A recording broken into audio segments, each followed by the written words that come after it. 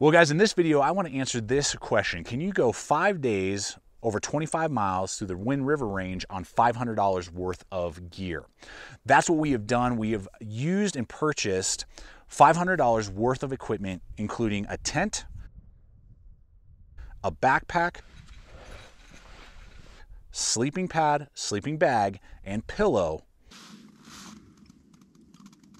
So as to the sleeping pad, per our usual arrangement, for $500 or less. And I'm going to give you some tips and ideas to help you guys out, because it's so easy to get overwhelmed when you start looking at some of the prices for backpacking gear. You can easily spend $1,000 for those gear items that I just listed. And for many of you, maybe you're just getting into it and you're like, I don't even know if I'm going to really enjoy it, or, you know, I just do one backpacking trip a year, and man, $1,000, is that really the best way to spend my money? Should I invest it in other aspects of my equipment? And that's what I want to answer in this video. So we're going to show you our sleeping system, the backpack that I decided to go with, and some tent options that you can purchase easily for a combined cost of under 500 bucks. Now, as we are about to jump into the backpack first, because that's what gets all your crap from your car all the way up to the mountain peak. And if you don't have a good backpack, man, is this experience not going to be fun. But before this, I want to really take a look at this three-legged stool that all backpacking gear really stand upon. And it's what, if you cut costs, you are usually going to have to add weight and lack features. And if you want to cut weight and add features, you're usually going to have to pay for it. And that's kind of the way the cookie crumbles, and that's kind of the way it is. So in this video, the point is that we're trying to cut costs to get you out onto the trail and save you some money. But in doing so, you're going to probably be adding a little bit more weight per item than you could if you spent more money, and you may lack some features. So that's something just to consider as we go through here. And as we jump right into it, let's talk about this pack. Now, I went with the Osprey Rook 65 liter backpack. Now, there are two reasons why I went with this pack. One is that it is designed as Osprey's introductory backpack. It's made for that, for people who are just getting into backpacking, and for name brand recognition. Osprey is well known in the industry over for making some of the best packs on the market. So I wanted to see what their pack at about $150, which is what I paid for, would offer to me, now having done it for years and had all sorts of different brands and designs and models. What was this Osprey able to offer? And these are the two main things that I took away.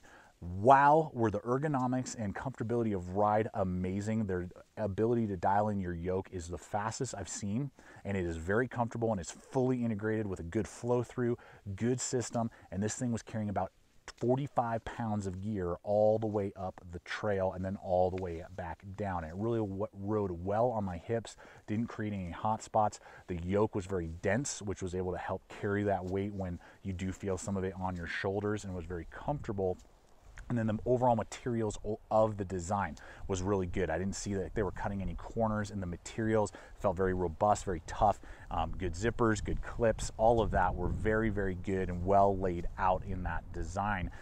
The one aspect that I really felt like the corners were cut was more in some of the options and features like we talked about. And one of them majorly is the back panel. It's this huge dead zone with nothing there. They have a couple loops for daisy chaining with a carabiner, you know, something, and I hooked like my sandals and stuff too. And you could maybe run some shock cord and attach a coat or something. But having a big, nice basket on the back there wouldn't have really cost any more money, maybe a couple bucks.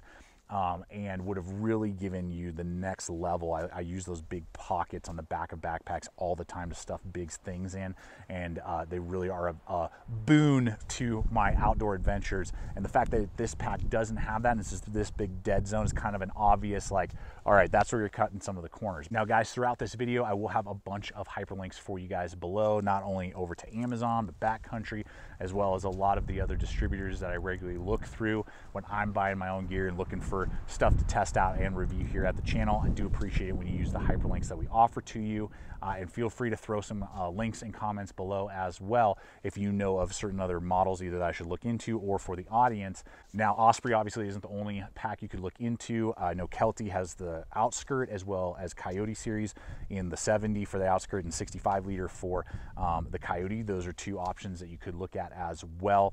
I know Alps brand of backpacks make some packs that you can easily get for around the $150 price point. And if you go to a lot of the big retailers, or even sometimes search on Amazon, you can find discontinued or like last year's models at good price points, and you can get yourself a good pack that maybe normally is $200 or even $250, that you can dial it down to the $150 to $100 price point without too much difficulty.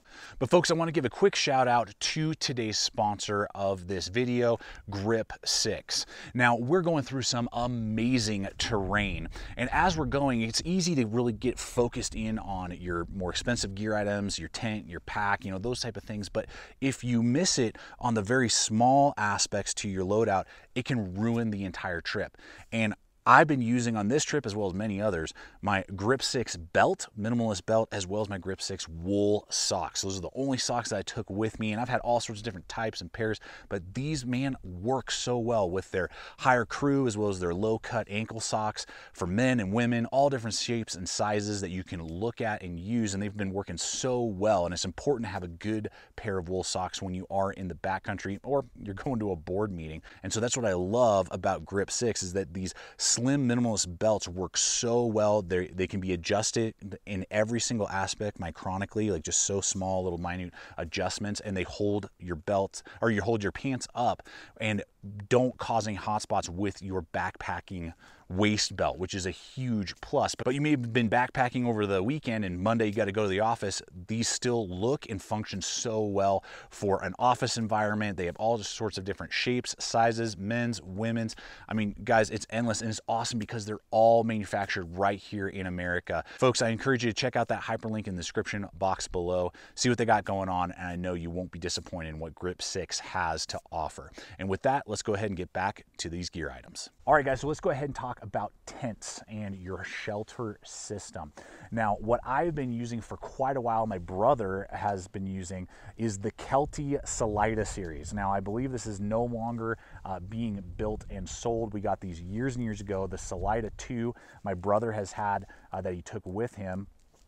He's had that for almost 9 years now and is still trucking, and he doesn't really have any reason to upgrade unless he wants to cut down on, again, weight. So we got our spot, took a little finding, a little bit of finagling, but we got our spot. Amazing views. Chris and I and our one-mans are going to be over here. Nate and his two-man chalet. He's over there. So, but yeah, knocking it out with our sub $150 tents. Working great. Now, our buddy Chris took an Alps one-man tent, and that he purchased, I think, for like $110, $120. There are some really good brands out there as well, and particularly right around this season when I'm filming this, the Labor Day and then into the holidays, you can often find some really good brands for the 1- and 2-man tents.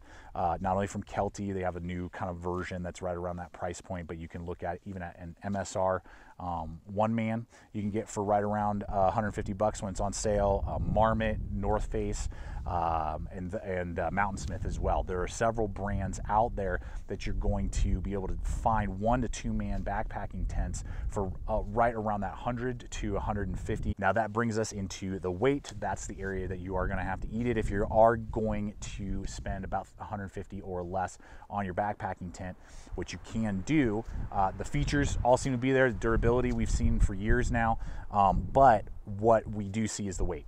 And so the one-man tents usually, and from everything I've done my research and stuff, you're going to look at about 4 to 4.5 pounds on average for a one-man with a footprint in this price range, and then you're going to be looking at between 5.5 and 6.5 pounds for a 2-man with a footprint. And I do encourage you to get a footprint if it doesn't come with it, or to use Tyvek, which is a waterproof, very lightweight material that saves your bottom of your tent, gives you longevity of your tent, and protects it from the elements. One other aspect that you will usually see corners cut in this price range are in the tent stakes. You usually get the very poor loop over aluminum tent stakes that bend very easily, and they're basically garbage and not worth it. So if you are going to go with one of these tents, if they do not come with good stakes, I would encourage you, go online. For about 10 to 15 bucks, you can get yourself some good Y-based or X-based aluminum tent stakes that are going to last a lot longer and be a lot more durable for you. And so that's something that you will have to kind of do after to augment what tents in this price range are going to come in with. All right, guys, and finally we come to the sleeping system, right? We've gotten up to the location that we're enjoying. We've set up our tent, and now we got to go to sleep. Now, what I've been using for years, and it has done the job, is climate sleeping pads. Alrighty, so there you have it, right in there. So these are, you know, pads that I've been used to sleeping on. Sleeping system, tent worked great. Obviously, didn't have any rain or anything, but again, I've been in it for a long time. So as to the sleeping pad, per our usual arrangement, which means that it did enough, you know, to get me asleep. I didn't have any aches and pains, but, you know, tossing and turning a lot throughout the night. Usually my routine on these is, you know, like the first 3 hours I can get some good sleep, and then, you know, I can sleep for about 30 minutes, wake up, toss and turn, readjust, sleep for another 30 minutes, wake up, toss, turn, kind of like that on these backpacking trips with this type of mattress. So what that will do is give you about 2.5 inches, I believe, 2 to 2.5 inches of density, kind of getting you off the ground a little bit, and will just give you a little bit of relief on your hip bones and back when you are sleeping. Now, followed up by sleeping bags. Now, I happen to land what normally is about a $200 sleeping bag for $89 at Sierra Trading Post, and that's a great place where you can find a lot of this stuff on sale, a discount, last year's model, you know, things like that. I found a Climate 20 degree, 650 down filled sleeping bag, and it works awesome. It's fantastic. I'm very happy with it. It does a little bit on the bulky side, comes in at right around 4 pounds. You know, you can get smaller ones out there that will compress themselves a lot smaller, but those are, again, going to cost you a lot more money. So the footprint inside the bag, for the most part, inside your backpack, is where you're going to see it the most, and a little bit in the weight. But it does a fantastic job. Those nights when it got down to 35 degrees, wow, did it keep me warm. Now, this is the rule of thumb that I've always used with sleeping bags, is whatever it's rated at, your comfort level is usually going to be about 15 degrees above that. Just kind of keep that in consideration when you are looking at your sleeping bag system. I know there are a lot of brands. Again, Alps is a good kind of budget brand. I know KELTY, I know Mountainsmith, Marmot often have several different options that are available that you can get for around that $100 to $120 price point. Now we're at $450, so we have about 50 bucks, let's say, to play around with. Now, what I would recommend is the Sea to Summit pillow. This pillow has been awesome for years for me. It really does fit well. It's lightweight. It does have kind of a fleece cover to it, so it doesn't feel like you're putting your face up against like a Ziploc bag, and I really do enjoy it. It has supported my neck well and does exactly what I need it to do. Now, I'm a side sleeper, and 2 years ago I started bringing a small compact climate pillow for my knees, and wow, is that a game changer. Has helped me a bunch. Now, if you're a stomach or back sleeper, you probably can just get away with one, but if you're a side sleeper, you could look into those. So a little secret, this trip ended up being actually 4 days. We had planned for 5, taking 2 days to get out, but the three of us, we have young families. We wanted to get back to our families. We had really enjoyed ourselves, and we actually wanted to kind of push ourselves a little bit. We had planned to go about 5 miles out on the way home, camp overnight, and then get home the next day. But we decided to push ourselves and hike out in 1 day with all of this gear. Read it, baby. 13.03. 13.03, and it is 4 o'clock. So in 6 hours and 45 minutes. Oh my gosh. Way to go, guys. So I gotta say, for the $500 of the gear that we use, particularly this pack, awesome. Totally carried us there and back, carried me there and back, and would do it again. Absolutely. So if that's what you got to start out with, you can absolutely do some epic trails. So folks, there you have it. I hope that this video has been fun and entertaining for you, but also giving you the information that you need to maybe help save a little bit on your initial upstart costs of getting into backpacking. And obviously you can upgrade over time, getting us to where we need to be. And this is what it's all about. Backpacking's about this, the experience and seeing amazing views that few people do. And so, guys, I appreciate you so much. I look forward to reading the comments below, and any other questions that you guys have, I will do my best to answer in those comments. And check us out on social media, Instagram, Facebook, putting up stuff there all the time, behind the scenes stuff. And until next time, always remember, stay equipped, stay prepared, and we'll see you out there.